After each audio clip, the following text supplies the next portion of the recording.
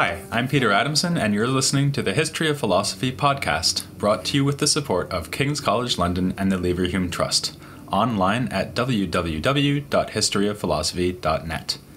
Today's episode will be an interview with John Marenbon, who will be talking to me about Boethius. Hi, John. Thanks for coming on. It's a pleasure.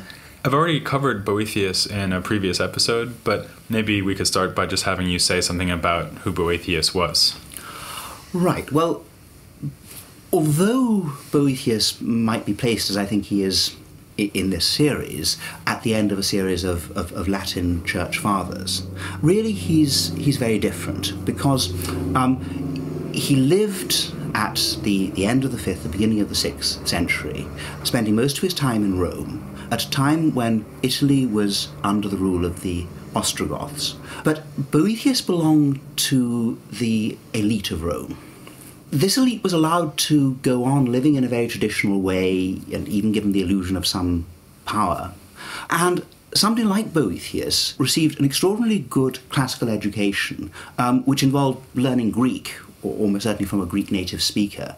And he had full access to what was going on in Greece and to the whole of the Neoplatonic and Aristotelian tradition as it was still preserved in the Greek-speaking world. So he's far more of a classical figure than somebody like Augustine, although Augustine is earlier. And unlike the Church Fathers, Boethius was indeed a Christian, but he was a Christian layman. He wasn't a priest, or certainly not a bishop or anything like that. And he did indeed write some short theological works which seem to relate to some theological controversies of the time, in which he was trying to use his great skills, especially as a logician, in order to argue for what he thought to be the right theological positions. But the majority of his work has nothing to do with Christian doctrine. And for most of his life, indeed, what he was doing was putting into Latin various works on the liberal arts, so on arithmetic and on music and so on. But then he was translating Aristotle's logical works and providing commentaries on them, and also providing logical textbooks. Well, what's the relationship then between all of these works, and I guess in particular, what's the relationship of these theological writings and the logical writings to his most famous work, which we're going to be talking about today, which is his Consolation of Philosophy? You might say there were two main sorts of relation. One is that when you read the Consolation of Philosophy, you're surprised that it's by a Christian author. And indeed there were scholars in the past, nobody really follows them now, who thought that perhaps this was written by a different Boethius, who was a pagan, or perhaps Boethius at the end of his life had reverted to paganism, which seems a silly suggestion because he and his whole milieu was a Christian milieu. But the Consolation of Philosophy is a consolation of philosophy. It's written without any explicit references to Christianity. And a work like that makes sense if you think of somebody whose background was translating and commenting on Aristotle. And indeed, this was part of a wider project, which he never completed, to translate Aristotle and everything by Plato he could find. So he is somebody who thinks of himself as belonging to the ancient tradition of philosophy, but fairly obviously sees no contradiction between that and being a Christian. And so that's one thing which is explained by this earlier work. But also, when we turn to what I think is probably the most philosophically rigorous and interesting part of the Consolation, the 5th book, and the argument about divine prescience and freedom, there Boethius, the logician, really comes to the fore. So he's obviously looking back, especially to ideas that he had when he was commenting on Aristotle's On Interpretation, though he's not just repeating them. But one couldn't imagine this argument without his basis as a logician. Well, that, in fact, is what I wanted to really concentrate on in this interview, which is the 5th book of the Consolation of Philosophy, the most famous part of the most famous thing that he wrote.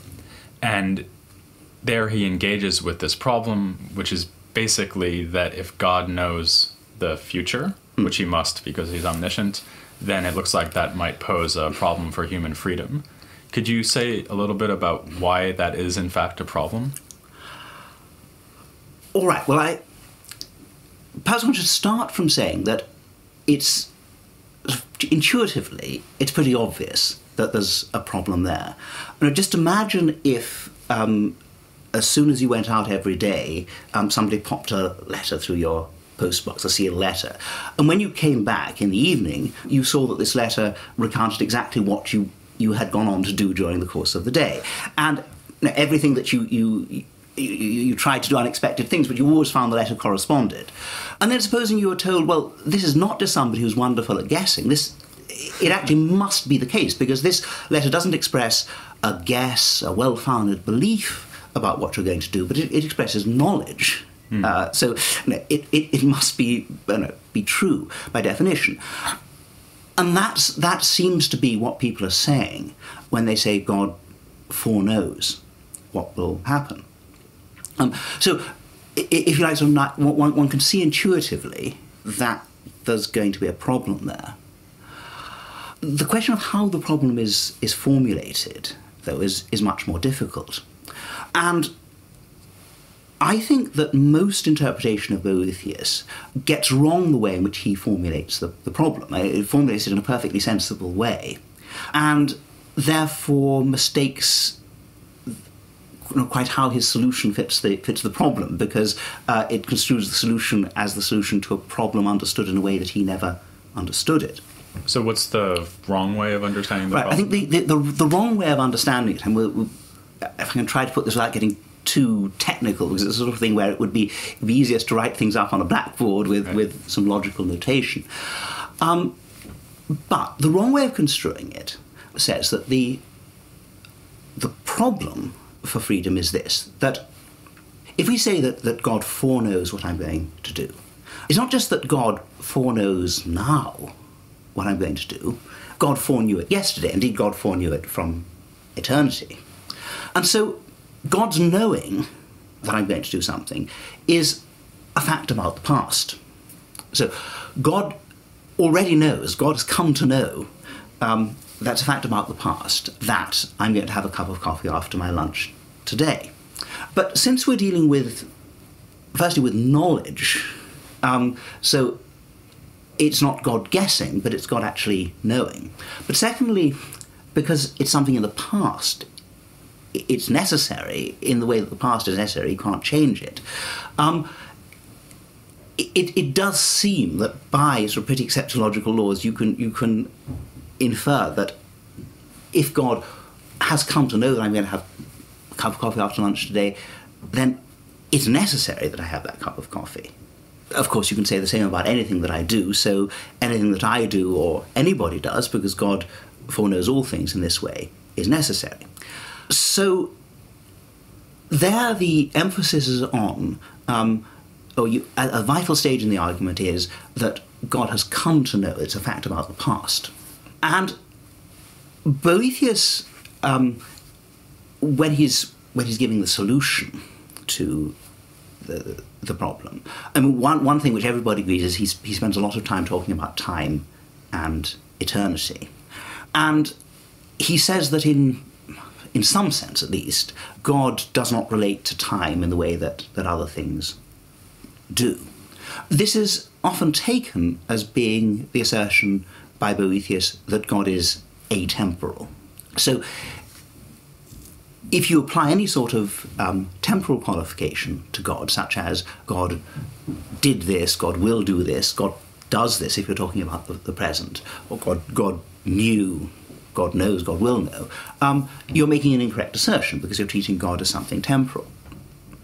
And so then the solution to the supposed problem... Exactly, then the solution is perfectly easy if you accept that. So it's the problem relies on thinking that, on asserting that God's having come to know that what I'll do is a fact about the past. It's not a fact about the past because no facts about God are facts about the past. End of the problem. However, I don't think that's at all how Boethius sees it. And in fact, when he sets up the problem, he doesn't make a big deal about the fact that God already knew things in the past. He doesn't even Absolutely. mention it. No, that's precisely right. Yes, I mean that's the striking thing about it. And firstly, there's that he doesn't mention that. Secondly, in order to put in a more precise way the argument that I've tried to give rather informally, you have to have an apparatus of propositional logic, which Boethius simply didn't have. And if you look at his work on propositional logic, he wrote this textbook on hypothetical syllogisms, you see that he didn't understand propositional logic. So he couldn't have made that argument properly. And the other thing is that if that had been his argument, it would, it's very simple, it's very straightforward. And so, but in fact, you find a lot of sort of detailed argumentation between putting forward the problem and bringing up this idea of eternity. And that would just be pointless. Right. If that were the way to go about it. Okay, well, it seems then like these other interpreters looked at the solution and then thought, well, this must be the problem because at least this solution about eternity would be a solution to that problem. That's right. And also because the problem certainly was formulated in that way from the 13th century onwards. So they're reading back later. Back, yes. Okay, well, if that isn't the problem, then what is the problem? Right. I think Boethius sees the problem like this. We know that there is a God who knows everything, and knowing is grasping something for certain. But only what's fixed can be grasped for certain. So if the truth about the sort of action which my having a cup of coffee is that it's something which might go one way or the other, because I might choose to have the cup of coffee or not. So if this thing which is going to happen in the future is uncertain, unfixed in this way, it's just not something that any being could grasp for certain. And yet we know that the world is such that there is a God who does grasp these things for certain. And it's not just that God gets them right, it's that they're grasped for certain. And so they are being considered by God as things which are fixed, because otherwise he wouldn't be grasping them for certain. So when you say that God knows them for certain, I guess what you mean is something like when God reflects on his knowledge that you'll have a cup of coffee, one of the things that he knows about it is that it couldn't be false, that you're going to have a cup of coffee? Is that the idea?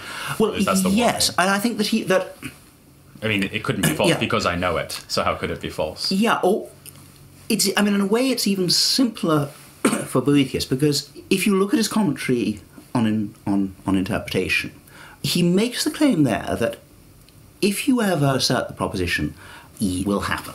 Mm-hmm. The meaning of that is that it will happen in such a way that it couldn't not happen.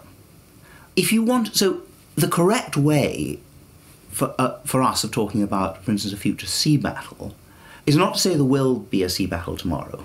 There won't be a sea battle tomorrow. But because that, if I say there will be a sea battle tomorrow and a sea battle takes place, I still would have been wrong, because my assertion there will be a sea battle, in his view, means a sea battle is going to take place in such a way that it couldn't not take place.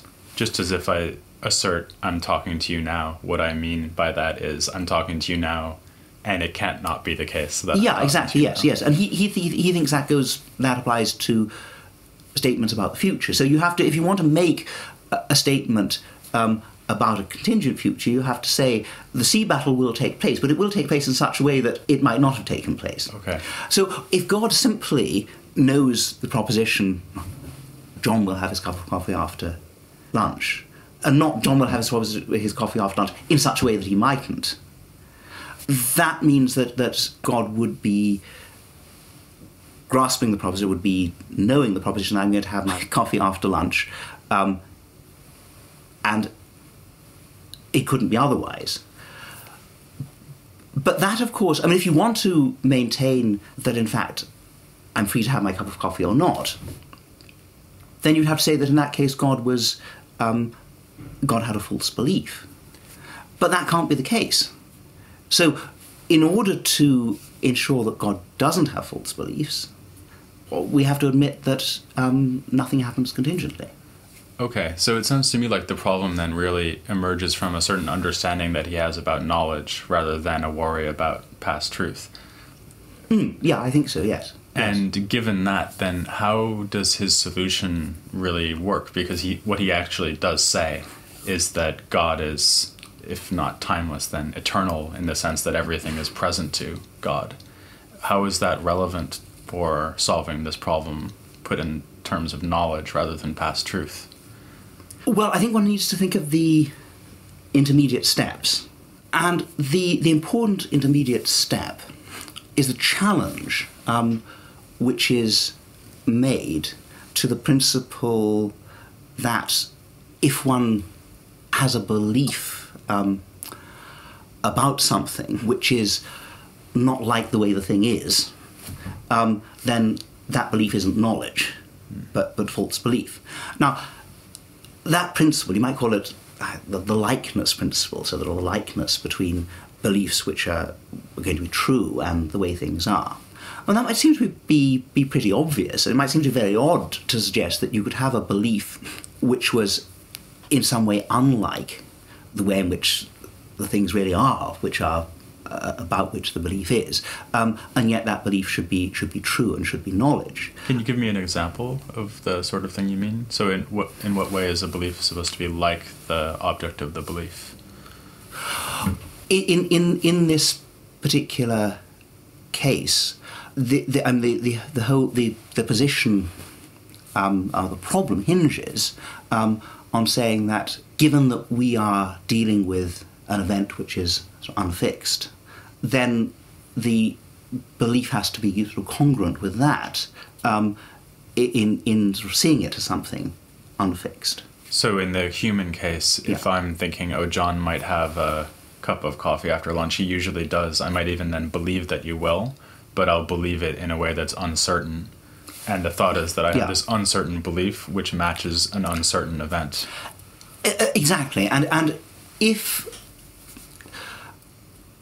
And we take two cases of you having a belief about my having a cup of coffee after lunch. In both cases, you believe that I'm going to have a cup of coffee after lunch, and in fact, I am.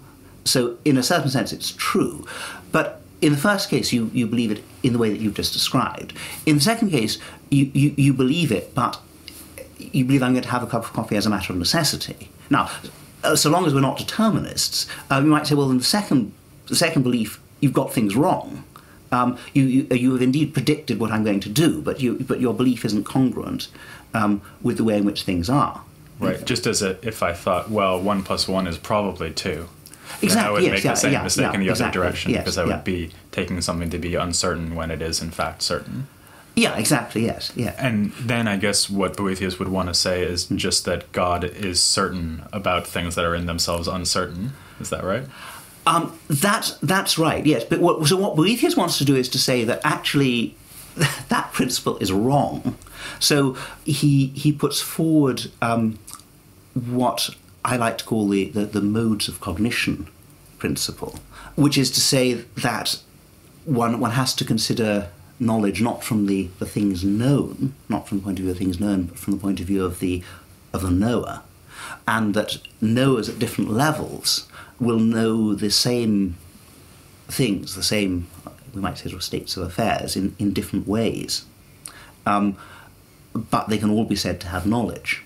This is sometimes said to be Iamblichus's principle, because you find something a bit similar in Iamblichus, and certainly Boethius was influenced by it. But I think it's a bit different, because in Boethius, as you don't find, I think, in Iamblichus or anybody else taking up this principle, the whole emphasis falls on the really difficult case of knowing for certain something which, by its very nature, is uncertain. And What then follows, the explanation about God and his relation to time, is an explanation about how that can be. What it is about the nature of God, which is quite different from the nature of humans, which permits him to know in this way. And that's how it fits together. Namely, the fact that everything is present to him, past, present, and future are all present to him in a way that they're not to us. That's absolutely right, yes.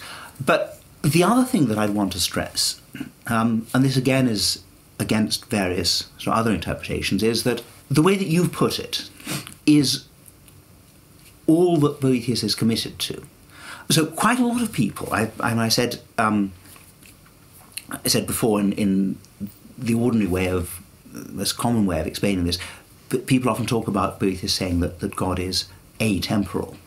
A way in which they often catch this out, which also seems to me a bit problematic, is to say that as a metaphysical fact about God, God's existence is simultaneous with past, present and future. Now, in parenthesis, I think if something is atemporal, you can't say its existence is simultaneous with, because simultaneity is a temporal motion. You say you say that its existence is such that you can't place it temporally at all. But a lot of people want to have this perhaps rather funny view that metaphysically it's the case that past, present and future are simultaneous with God's, as they say, sort of atemporal existence. And therefore, because of this metaphysical status, God grasps everything at once and grasps everything as being present, because it really is present. Whereas I think all that Boethius commits himself to, and what seems to be more likely his position, is that God, because of the way in which God exists, he is able to know what really is the future, but just as we know the present, just in the same way as we know the present, because it's, as it were, present to him. Right, and that's why he compares God's situation to the situation of a human who's watching something happening right now, exactly, like a chariot yes. race. Yeah, that's right, yes. Right, that's interesting. Yeah. So speaking of the future, I guess one thing about Boethius is that he's often treated as if he were a medieval figure. I mean, you mentioned at the beginning that in some ways he's more classical than some of the earlier Latin church fathers. But to the extent that he's taught in universities nowadays, he's usually taught in courses on medieval philosophy. And I guess that to some extent that's justified because he was very influential in the medieval period. Absolutely, right? yes. Yeah. So do you see him as kind of the beginning of medieval philosophy in a way? For the reasons I was saying, which you've just summarised, it would be wrong to see him himself as the beginning of medieval philosophy, since he's so thoroughly a classical figure, and one of the important things about medieval Latin philosophy is that hardly any of the philosophers themselves knew any Greek. They had to rely on a rather limited range of translations from the Greek, a lot of which indeed were made by Boethius himself. Now, that position is not so different from that of some of the Church Fathers. I mean, if you think of Augustine, certainly there were certain Greek sources available to him in translation which weren't available later on. But again, he was mostly a thinker who was limited to what he could know from translation. And that's very, very different for Boethius. So rather than thinking of him as the first medieval thinker, I suppose I think of him as a thinker without whose works one can't imagine what medieval philosophy would have been. And I suppose, you could say in some sense, well, surely that applies to almost any of the big sources. But there is a sort of particularly vital role which he plays, and the only other person who seems to play so important a role, or perhaps the two people, one is Aristotle himself, but it's Aristotle as transmitted via Boethius, and the other is Augustine. Medieval philosophy would have turned out in a very different sort of way. And I suppose, in fact, with regard both to Augustine and Boethius, we can almost sort of test this, because Augustine and Boethius are tremendously important in the Latin tradition, well, very as a limited importance in the Byzantine tradition. They do, especially Boethius, does get translated at some point, and of no importance in the Arabic tradition, though those traditions did have the other ancient authors. So one it can gauge in some ways the influence of Boethius and indeed Augustine by making such a comparison. Well, that gives me a perfect transition to the topic of the next episode, which will be, in fact, the beginning of medieval philosophy, or at least the way I'm going to define it. And I'm going to be starting by looking at philosophy in the Islamic world, so the Arabic tradition that John was just referring to. But for now, I'll thank John very much. Thank you. It's a great pleasure to have spoken to you. And please join me next time when I'll begin to look at philosophy in the Islamic world here on The History of Philosophy Without Any Gaps.